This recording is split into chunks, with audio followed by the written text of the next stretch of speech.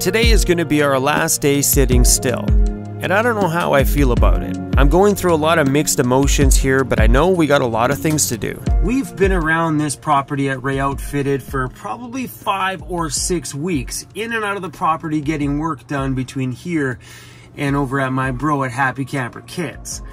And there's been luxuries I've had access to here, like shower, laundry, and all that stuff. But they just seem like luxuries. Now I finally realized today why they put these facilities on the property here on the big green building at Ray Outfitted is so when we're done getting all of our work done as a customer, we can top up our water, clean up all of our bedding, do all of our laundry, showered, cleaned up, ready to go and on the road. This is awesome. Because usually when you're traveling around day to day in your van, you got to seek out water, seek out laundromats, all that stuff. It's pretty cool that when I'm leaving here, that we are literally 100% ready to hit the road. So today, I just plan on taking care of everything in the van, tidying it all up. Still got to rearrange a few things because after getting my bed frame and stuff built and a pull-up back drawer built, I'm still trying to figure out where everything fits in the van. I got to fit the chainsaw in the rooftop carrier. Just little things that are going to have to be tweaked a bit today. And we also have one more project to do. But while everybody's still sleeping here this morning, we're going to get all our laundry done and give Cruzy Bear a bath. I've never slept beside a shower every single day for weeks on end. I feel spoiled rotten here. It's so good, guys. You're sitting over there looking oh so sweet. You wait, buddy. You're having a bath too. It's your. You're gonna have a bath too. I'm not really sure who got spoiled the most while we were spending time here. I got a funny feeling it was Cruz. Not only can I have a shower, he can have one too. But this guy had the full run of the property the whole time we were here, and even some of the delivery drivers got to know him by name and used to bring him treats with every single delivery. I haven't really had the chance to utilize this back drawer and figure out what needs to go where, what needs to be inside, what needs to be outside, and I think that's going to come with time. So right now I'm just trying to organize it to get as much stuff as I can in here because I do have a few things that are on the inside of my van that I need to get out. Stuff like my chainsaw and just like my camera tripod and just a few other little things that are cluttering the front. I want to make use of it right back here. So that means we got a tiny bit of organizing to do here this morning.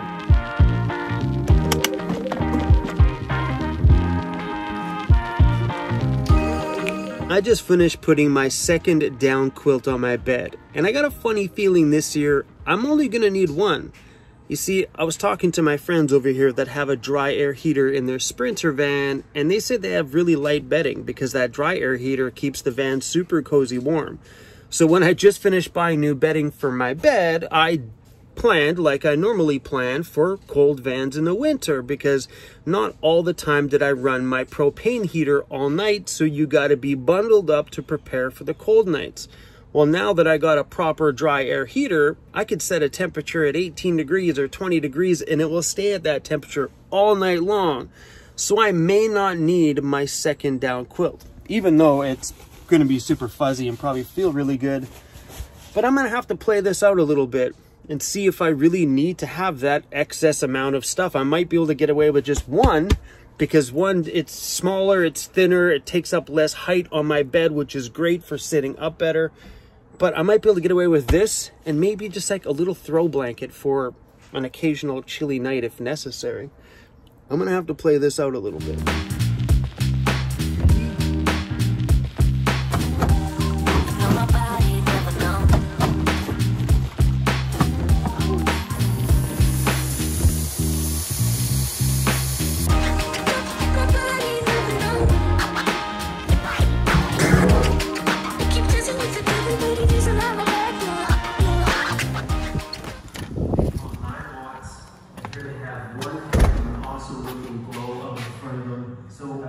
I got a big head.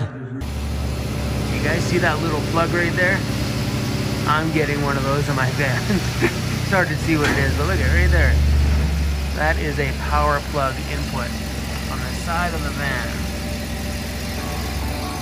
You're next. Is that my turn? Let's put a hole in your van. Great. More holes. I think I'm the only one around here today that's still like rocking his pajamas.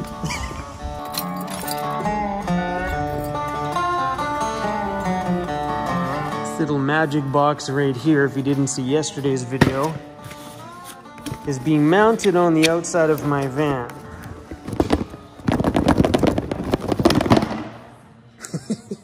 Can I open it? Yep. If an extension cord can't handle being dropped, then this thing is not going to be able to handle being in the backcountry and take the abuse that I'm about to put it through.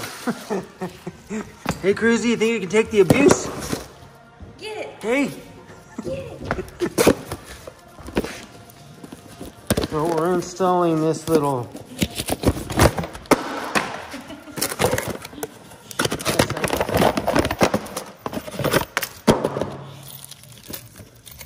Hey, what is this, Cruzy? So this is literally an extension cord.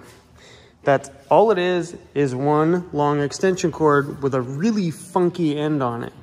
This funky end, open, is going to be mounted right over there somewhere. So I'll have shore power in the van. I don't know about you guys, but this kind of blows my mind. It's just an extension cord. Are you kidding me? I thought putting shore power in my van was going to be some huge, big, elaborate. This is insanely simple, except for the hole cutting. But that's not my doing. With all the holes that have been cut in my van on this trip, you think I'm used to it by now. Yeah, I am not. I've convinced myself that the sound of metal on metal is the sound of change. Is convincing myself of that working? No, not at all. I just get this gut-wrenching, I can't even watch. Nothing like seeing a ginormous hole in the side of your van. Come on now. Somebody asked me the other day what paint I used to paint my van. Oh yeah, if you don't know, I painted this entire thing last year with 22 cans of this. It's Duplicolor acrylic enamel. All right. Cruzy wanted to go sit outside. He's just sitting in the sun. For another hole for the rain. For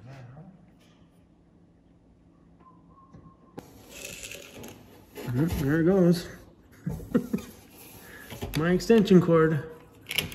All right, you got about a couple inches left out here, and that's it. That's pretty wild.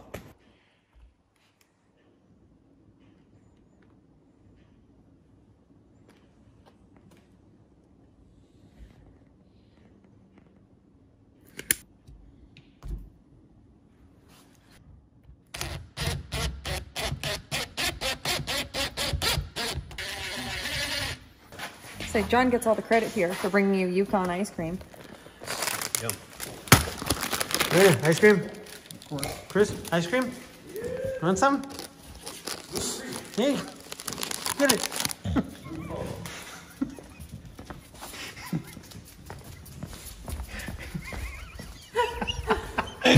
Take it into his teeth. Hey, what you got, buddy? What you got, bro?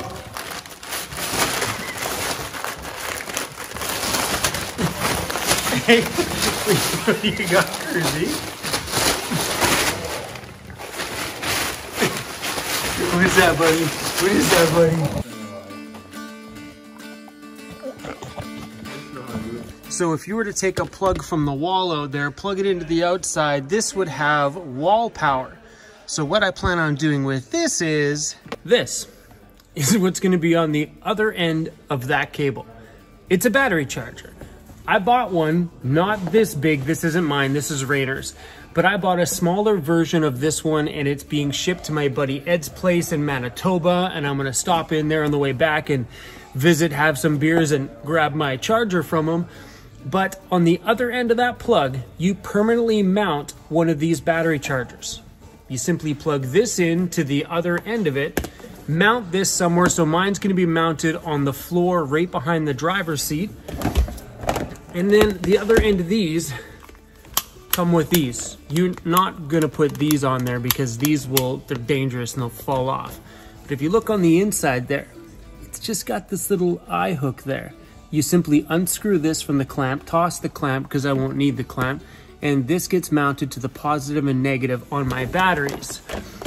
And this will pretty much just sit there, not in use, until I put a power cord to the outlet on the other side of my van. Then this will turn on and charge my house batteries in those situations where maybe I'm doing another situation like this here where I'm getting some more van upgrades done and my van has to sit for a week with no solar and no driving, and then my fridge with all my ice cream and beer in it's gonna get warm beer and melted ice cream, which is pretty much, I think, a crime anywhere in Canada here. But having one of these gives me the ability to anytime plug in. And that little wall plug that's mounted on the outside of my van, they're pretty cheap and affordable. I think you can grab those things from Amazon. They're from a company called Noco, also the same company from the battery charger that I'm buying for my van. But what a cool, simple, easy way to get shore power inside of your van. And this is the big one. This is like 26 amps of power. This is huge. It's a giant unit. The one I bought is only 15 amps, but you can buy these chargers super cheap. I think the Noco makes like a $100 one that's like 5 amps or 10 amps, but it all depends on how long you're going to be plugged into shore power. So I bought the 15 amp version one because sometimes I may not be on shore power long enough to do a 5 amp one, right? The 5 amp one you could use if you're plugged in for like an entire day or more to charge up your batteries. This one here would charge them up pretty darn quick. But yeah, guys, did you ever imagine that putting shore power in your van would be as simple as mounting an extension cord on the outside? I think it was pretty cool. Thanks for dinner, John. Oh.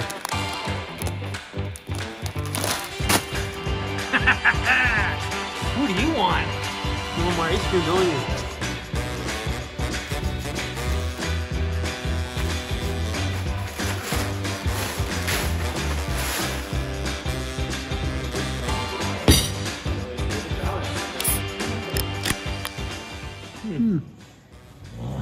What are we looking at? Those guys.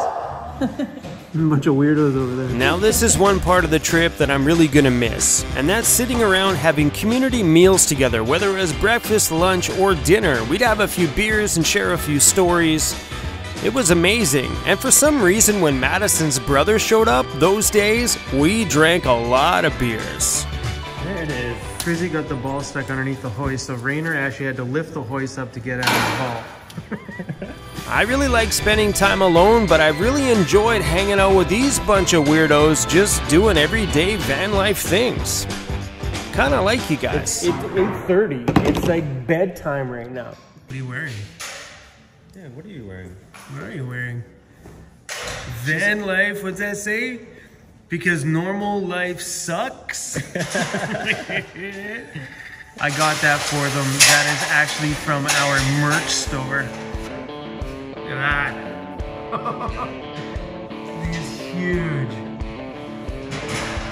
Not only on this trip did we make a ton of upgrades to the van, me and Madison sat down and worked on the website.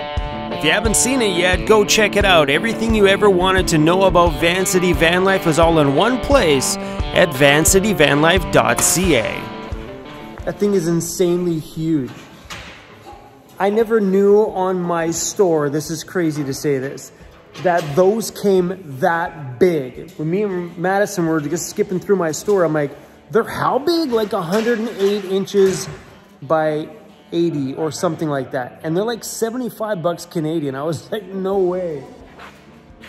It is so big. It was a bit of a weird feeling backing out of this shop for the very last time. Knowing that I'm not going to see any of these guys for quite a while. Well, except for Yukon Van. He's coming to Vancouver. We'll see him when he gets there. I'm going to miss these guys. We need some light back here. Flip that switch. I love this. It lights up the whole back here. So now I can see what I'm doing.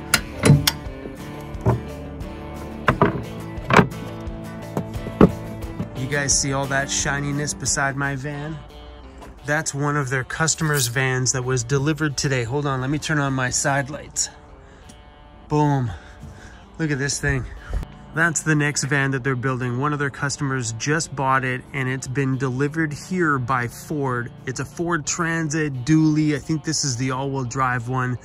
Super awesome. It even still has the price tag and stuff on the front. Just wicked.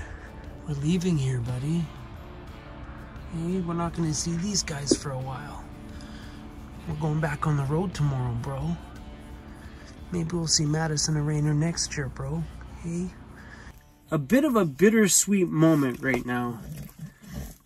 You know, I got a feeling in my stomach. I don't know how to explain it. I told Madison tonight when I said goodbye that I feel bad for some reason. Something inside of me feels bad. Like I feel like I'm leaving the nest or doing something wrong. We have been hanging around here for, well, since August 15th. Believe it or not, the whole time I've been so excited to get back on the road. And now here we are spending our very last night here. And when I wake up tomorrow morning, we're back on the road tomorrow. And my stomach feels like, I don't know, I kind of become quite attached to those two freaking weirdos that Madison and Rainer. It's been really great to have them around, and it's been nice to be able to relax in the hospitality that they've given me here, and all the hard work that they've put in on my van, making it just so much cooler. I am definitely super thankful for everything on this trip, for all the work Andy put in on our van and all the time that Madison and Rainer dealt with me and Cruz and all Cruz's humping, and the dog hair that is spread all over this property here is ridiculous. Like literally you go outside and you can see his hair just riddled all over the black pavement out here. You definitely left a piece of them that they're going to remember of you forever. I guarantee you when it snows, buddy, and the snow melts, there's still going to be your dog hair everywhere. Hey, I don't know how to feel right now, you guys. I think we're going to go to bed.